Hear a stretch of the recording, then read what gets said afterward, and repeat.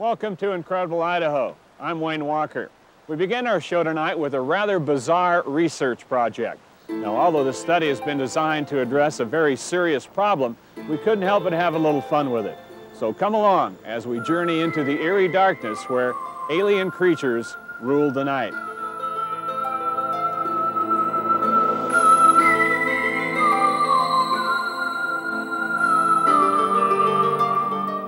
You can just imagine the rumors this could generate. A distress signal from a downed airplane, a dissident nuclear submarine on the attack, or stranger still, but much more likely, of course, evil aliens from another planet landing their starship in the midst of Lake Pend Oreille.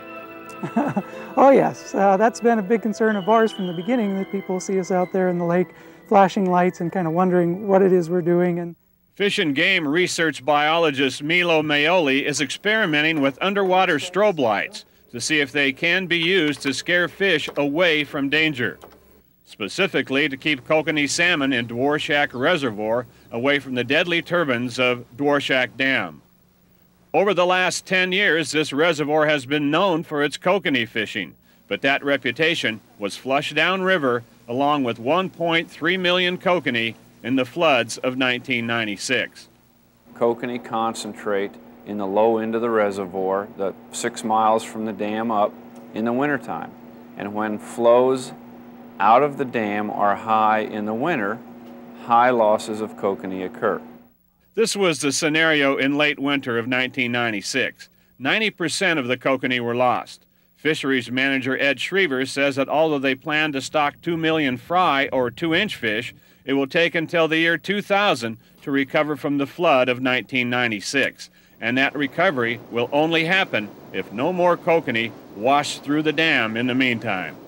In the event that high flows do occur in the wintertime when they're concentrated, are there some mechanical devices that we can use to keep the kokanee from actually coming close enough to the openings of the dam and get sucked out? Barrier methods like fish screens or large nets need to be frequently cleaned and repaired. As a result, they tend to be expensive. So scientists are experimenting with strobe lights to see how the kokanee will react to the flashing beams. We lower them down into the lake to where the fish are, we flash the lights, and then using our echo sounder go past this boat and see just how far do the fish move away from the lights. The results of the first few tests have been encouraging.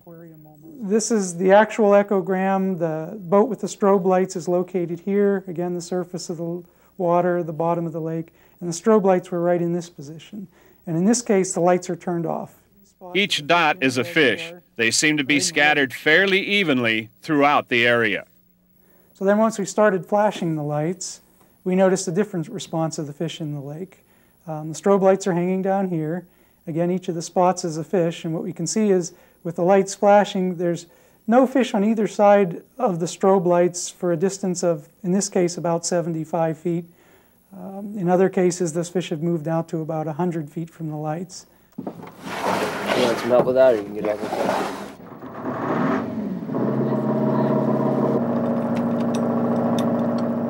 The strobe light looks like this.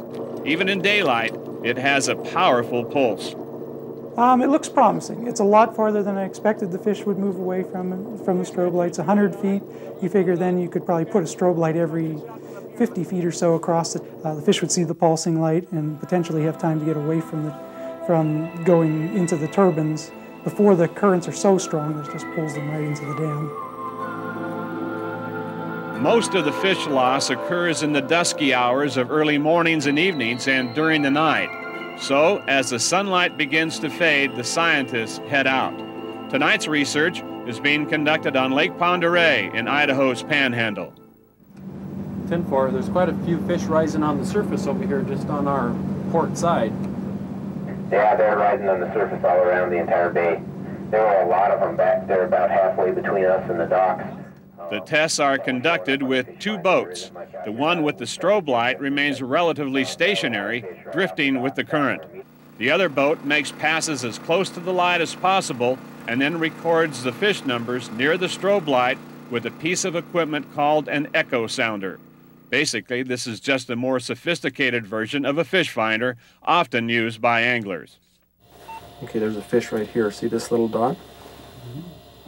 That's a fish, and it's 12 meters deep, and it's a minus 56 or 57 dB, and that'll be about 3/4 of an inch. So it's just a teeny little fish down there. Yeah. This has the capability of detecting a fish 1 inch down to 900 meters. So it's a very powerful system. The first few passes are conducted with the strobe off. This gives the researchers a recording of the number of fish loafing near the darkened light. This is their control group. After the third pass, the strobe light is activated. Want us to dock up with you? No! Just put the light down 10 feet! The boat's been flashing now for about 8 minutes or so, and we'll come right past the lights, and we'll see if the fish thin out as we get closer to the lights. Many of the fish are this year's offspring, an inch or so in length, so it may take some time for them to swim out of the beam of the strobe light. Yeah, this is the lights, the flashing lights that we just went past. The area around it, particularly above it, is clear of fish, but it looks like we have a bunch of fish down below it more, if maybe the shadow of the light is keeping the fish underneath it.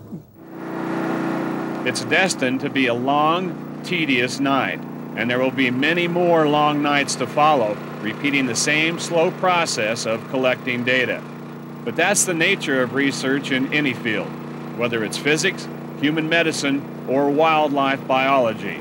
It is a meticulous, precise, and incredibly time-consuming process, and sometimes the conclusions are discouraging. But so far on this strobe light study, even the skeptical scientist Milo Maioli is optimistic.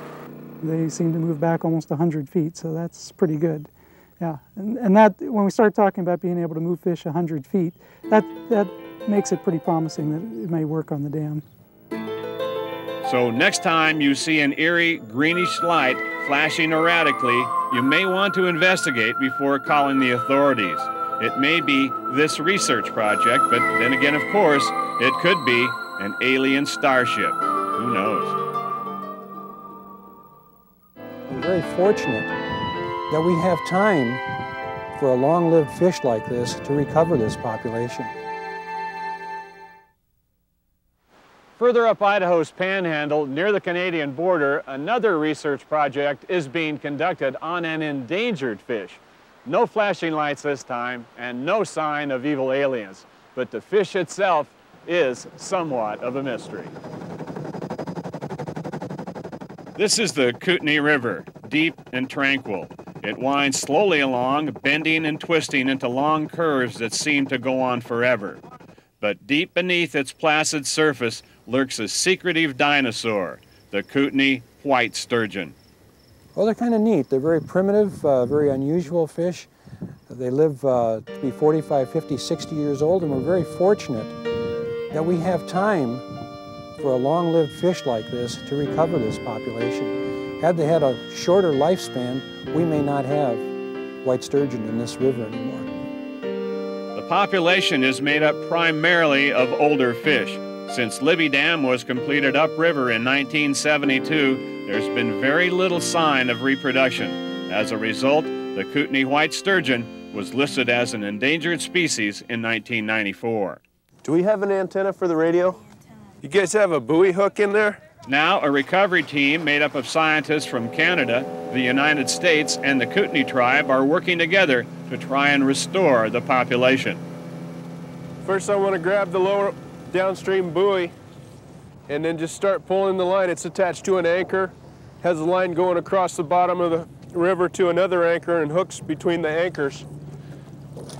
Then that far anchor is attached to the buoy you see up there. Well, hopefully there's a fish somewhere in between. Fisheries biologist Vint Whitman is going to get skunked today. Don't feel anything pulling. But they've had good luck in the past. In fact, the recovery team has captured over 80 different sturgeon and fitted them with transmitters like these. So we've got 2 different transmitters. This is a sonic transmitter, and this is a radio transmitter. Hi, Guy. Each captured sturgeon is measured and weighed. A small incision is made in the abdomen to determine the sex and whether it's about to spawn. Then the fish is released. The two transmitters allow biologists to track their movements both by air and underwater.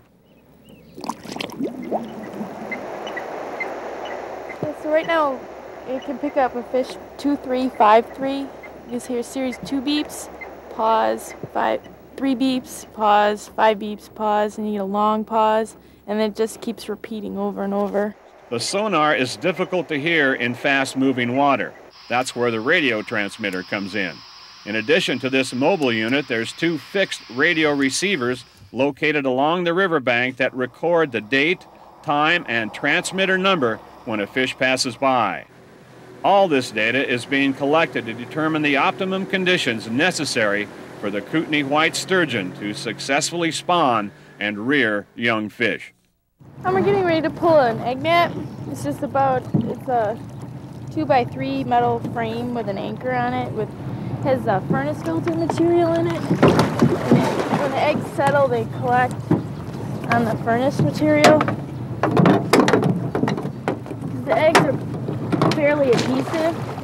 Over 70 of these egg mats are strewn along the river bottom in different types of habitat. They are checked daily to see what kind of conditions the spawning sturgeon prefer. Do they choose sandy areas or cobbles? How deep is the water and how warm? What's the velocity of the river current? Once the biologists learn the secrets of these big fish, they can design a plan for preserving them.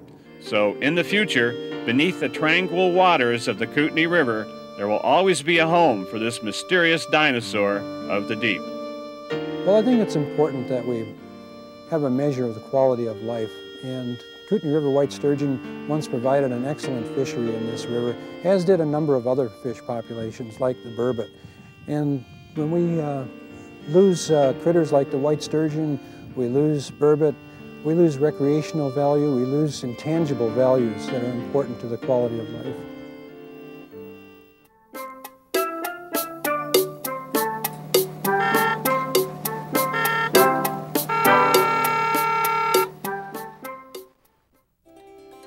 What better way to watch wildlife in Idaho's Panhandle Lake Country than by water?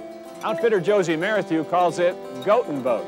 It's a unique arrangement she's dreamed up to allow people to view Idaho's majestic mountain goats from the perspective of, believe it or not, a kayak. Don't let the rain stop you. After all, this is North Idaho. Besides, today's Goat and Boat trip includes a cruise on the good ship Shawnadis, a warm, dry voyage down the length of Lake Pend Oreille. The boat is a classically designed vessel that invites comparisons to the proud old tugboats of the past. She cuts through the water gracefully, pulling up alongside the pier and our family of novice kayakers. The guy in the green raincoat is Phil Cooper. He's with the Idaho Department of Fish and Game. We brought him along to tell us about the goats we're going to see. Anyway, that's what we told him. In reality, we were hoping he'd bring his wife Kathy and their 3 boys. Introducing kids to the wonders of wildlife watching is half the fun.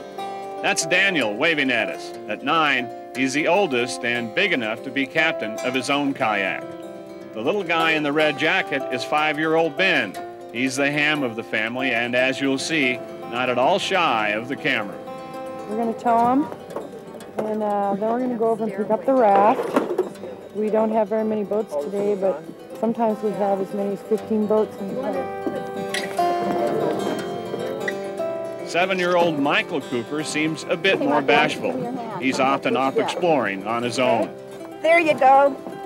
The 40-foot boat is beautifully designed. Owner and Captain Curtis Pearson did most of the work himself, and it shows in the attention to detail. And for the 3 curious boys, it's a big adventure ship just waiting to be explored. How do you get in the valley tip of the boat? Well, come here and I'll show you. Guests are welcomed by the captain's wife and partner, First Mate Linda Mitchell. That is an emergency exit, very good. If something were to ever happen, which we don't think that ever would, but if it did, that's a way to get out of the boat. We open that attach right there. And I'll show you later how that's done. Is this the longest one? Topside, the kayaks have all been secured. They trail out behind the boat in a long, colorful row. And we're off. On the bridge, Captain Curtis guides the boat carefully out into the open water. A light, steady rain continues to fall, but it doesn't hamper the view of Lake Pend Oreille. It's a spectacular sight, with low clouds swallowing the tops of the mountains and reflecting in the gray waters. It's even better viewed from the cozy, mahogany-paneled comfort of the bridge. I always thought if I could stay warm and dry, you can have a good, you can have a good day. And I guess that's the hardest thing. You can convince people that they can stay warm and dry. It's just under a 2-hour cruise to our destination, and in the warm, dry cabin below, the Cooper kids are busy charting the course. And where we're going today is a place called Bernard Peak, which is at the very south end of the lake. And when we get there, this is where Bernard Peak is. We're going to see, all along in here, hopefully we're going to see some mountain goats. Well, that seems easy enough. Simply head south. Move over, Captain Curtis. This is a job for a 7-year-old. So you pick that spot. Pick a spot on the ground, on the cliff, and you head straight for it. The same spot all the time. You got a spot? Bernard Peak looms straight ahead, and suddenly all hands are on deck, peering through binoculars, searching for the first sign of goats. See that white line, kind of? That's a mama goat and a baby goat laying down. They're just snoozing up there. The goats are descendants of animals transplanted here in the early 1960s. Although this is not historic mountain goat habitat, the animals seem to have done quite well. We don't have any real traditional summer habitat here. This is really low elevation, very atypical habitat for mountain goats, and that's really why they didn't occur here naturally. In the heat of summer, the goats try and escape the warmth by hiding beneath overhanging rocks. But on a day like today, they're clearly visible as they trot along the trails. This is an unhunted population primarily because it is a popular wildlife viewing opportunity for folks. People have observed as many as 25 to 30 goats at one time up on the hillside certain times of the day. The big slide on the right side of like 2 little chocolate dots laying down. Okay. There'll be like 2 patches of snow, and there'll be them laying down. As a teacher, Ben's mom, Kathy, sees more to this trip than just a fun outing for the kids. It's an education. It's so important for them to experience wildlife instead of just reading about it. And it's so impressionable on them. They take it back to the classroom and they can write about it. They can tell about it. So much more potent than just standing up and giving a report from material that they've read. I'm ready to kayak. Okay, boys, listen up. Ben. Okay, we're not going to go too far. We're just going to cruise along the coastline and see if we can get up a little closer to see the goats. It's the first time kayaking for the whole family, but that doesn't daunt outfitter Josie Merrithew. Most of her novice clients are amazed at how comfortable they feel after a few basic tips, especially kids. They're really stable, but you can do this with your hips in your kayak, and it's just going to stay right there with your hips. Okay, here's your paddle. Have you paddled before? No. Oh, kids do great. They're actually easier first-time paddlers than adults. Once you give them a little education, they get over their little bit of tension that they have, they just take right to it. We have them standing up and tipping them over and climbing back in. They just love it. Even little Ben gives it a go, power paddling his dad around in their double kayak. But most impressive is 9-year-old Daniel, who takes to paddling like the proverbial duck to water. You having fun? Yeah.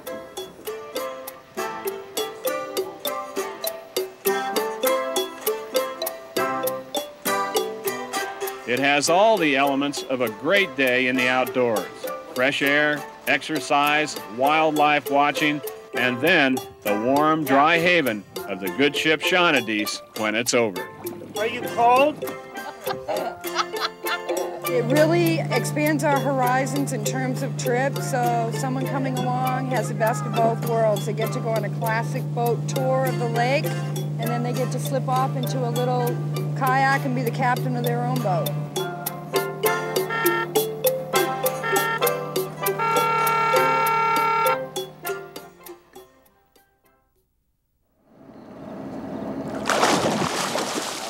Very unusual fish. They live to be 45, 50, 60 years old. And We'll close our show tonight with a creature feature, profiling that dinosaur of the deep, the white sturgeon. Here in Idaho, the ancient white sturgeon still cruises slowly up and down our rivers. Not much change from the primitive reptiles that spawned it. For thousands of years, there was no need for the sturgeon to evolve. They had developed to a point where they were a successful species. The large, slow-moving beasts could live to be 100 years old and grow to an excess of 15 feet. But the last century has seen a sharp decline in Idaho sturgeon populations. Damming the rivers is one factor, but overfishing too contributed to the sturgeon's demise. These days, a 10-foot sturgeon is a rare catch, but that doesn't dampen the enthusiasm of anglers. Although it is a strictly catch-and-release fishery, battling with the big ones is an adventure not to be missed. A lot of time fishing for sturgeon. This is the first time we ever caught two at once. We're gonna need 2 ropes, Luke. You're gonna have to, a rope on each side. Grab the line, Luke.